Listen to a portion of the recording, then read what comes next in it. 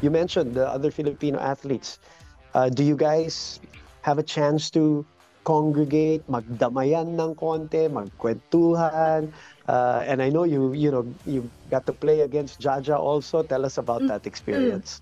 Jaja, I've gone against Jaja back in high school, college, the pros, played with her in the national team. Seeing how Jaja has been and going up against her, she's really grown as an athlete.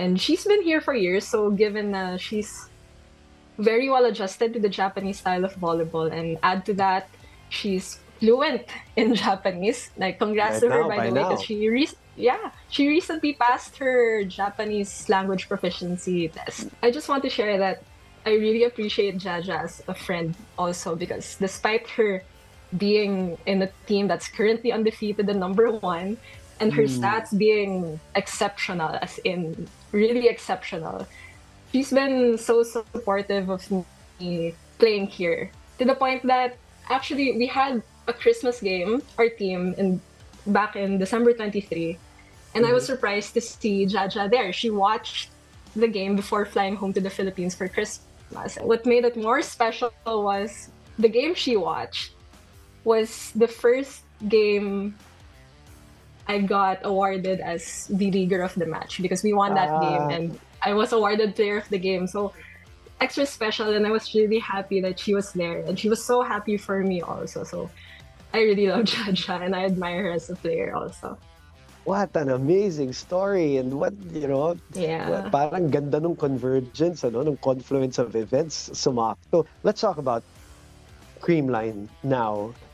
Mhm. When they won the championship, Kyle Negrito obviously just sent out tremendous amount of love to you. Tell us about, you know, your connection still with Kyle and how she performed this conference and just went through a clean sweep here in that last All Filipino.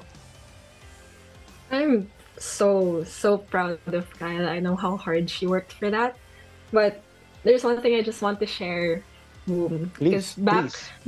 back when Creamline was thinking about recruiting Kyle, and this was like way before pandemic, when we were thinking about recruiting Kyle, I did not want her in the team.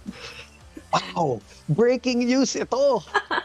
I did not want her in the team, but not because I didn't like her. She's an amazing person, no Right, question. But right. because I respected her and admired her as one of the high caliber setters in the country.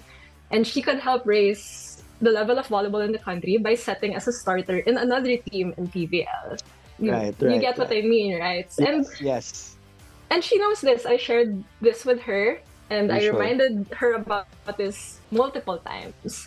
But Mm, yes, I'm glad she went to Creamline, because I also get my fair share of advice and confidence boosts from her.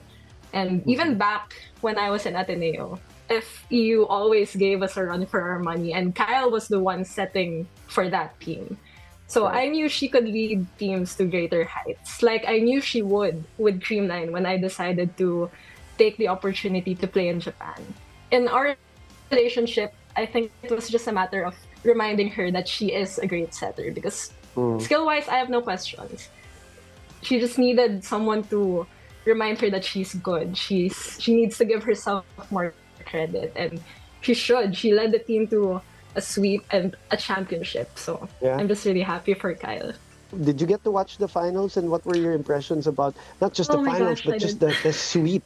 I did. I watched all the games that I could, even if it Wow. ended late here, Yeah, because yeah. Japan is 1 hour ahead, and I know some of Dream9's games were quite late.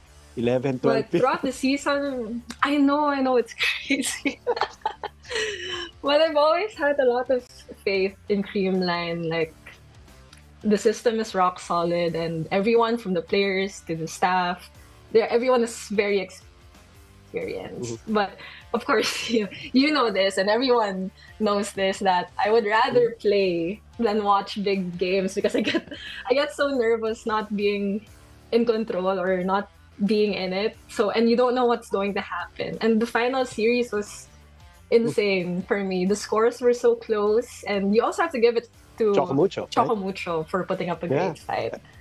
They played so well this yeah. conference also. So Yeah, so when Creamline finally won in game two, I was just so happy and Mm. proud and very relieved. And I know it wasn't easy for them at all going into that conference, but I know the team is very experienced in facing challenges head on. So honestly, like never had any doubts that Mm. they would make it. I'm glad that you gave credit also to the opponent, obviously Chocomucho, because Mm. you know the only team they lost to was you guys, and they had Yeah. Creamline on the ropes in game one and two, di ba? Kaya yung sinasabi Yes. mong kinakabahan ka at medyo natetense ka, I totally get it. I want to talk about your team. I'll still call it your Mm. team's big moves in Bea and Denise, two people you know very well. Talk about them really quickly, just and their addition and their value to a creamline system and what they're going to learn and what they're going to improve for themselves individually and what are they going to contribute to the team, in your opinion. And got a couple of championships with Bea and Ateden, so I have no doubts Mhm. that they can contribute not just skills but also the experience and the maturity that can help Creamline grow even more.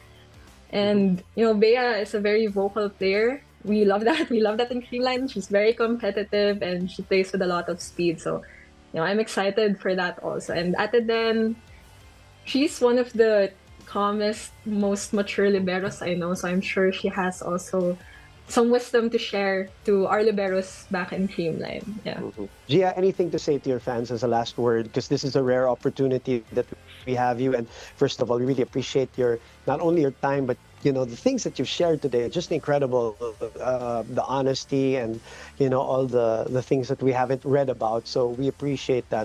Can you just say hi to your fans and tell them, how much you miss them too? Because they miss you a lot. Yeah, but I want to thank you also, Boom, first for allowing me this opportunity to share my experiences. Of course. And I'm really happy that I get to share everything I've gone through so far here in Japan, and to our fans and supporters back in the Philippines. I miss all of you. I miss playing in front of you and being with you.